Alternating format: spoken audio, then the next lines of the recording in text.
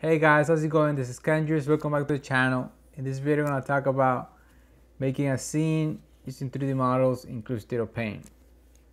So in Clip Studio Paint, you can actually bring characters together and like make a scene kind of like this, where both characters are interacting with each other, or even something like this. We have like a big scene, like, for example, I have this guy, like this guy, giant guy fighting these like smaller guys. You can have this and show it from different angles. It can help you like draw it better and things like that. So really quickly, I can have a lot of different like scenes, and like, for example, if it's a comic, I can have a lot of different panels in just like a few seconds.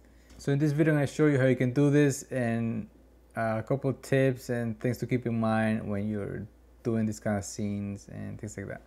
These two I downloaded from the Clip Studio assets. The poses are gonna be separate like this, like 1 and 2. So let me show you really quickly. Just drag it, put it there,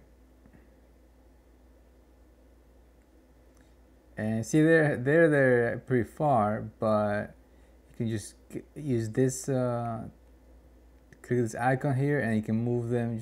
You gotta hold it and you gotta drag it, things like that.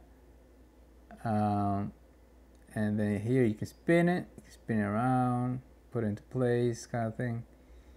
And then you can drag. I guess it's good to put it in like a better, easier angle, to kind of like this a little bit, so you can see their feet. So something to keep in mind when you're doing this is that they can't stand in the same place. They can go through each other a little bit, like that, right? Like you can see they go through, but they cannot stand in the same place.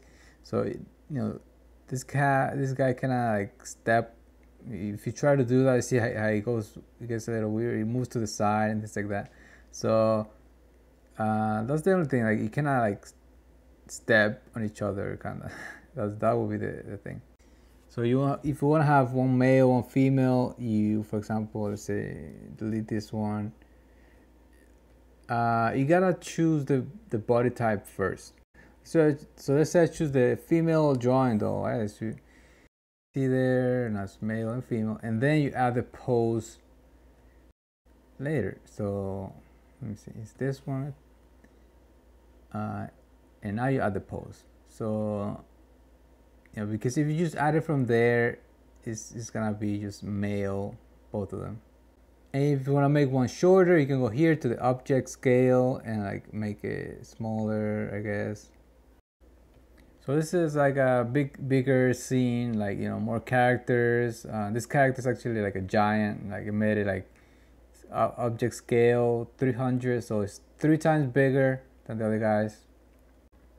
So for this, it's the same, like you just drag the characters, maybe the pose or whatever, and you just drag it.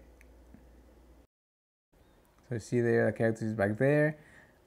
You can use this little icon here and move it around. You gotta hold it and bring it around. This one makes it like rotate. You can even, this one brings them up. So let's say you have a character flying or anything, you can just bring them up like that. Also, these arrows, you can switch around. Just click the arrow to the next character to make it easier to select them and stuff like that. So let's say I want this character selected. So let's say I have this character selected, and then I just click here for one of the angles, and then I want to show this character this angle. So you can see, if you want to show this character, you already see, you can have a cool angle. You can move it around, have like really interesting shots, like with the perspective and everything. Pretty cool.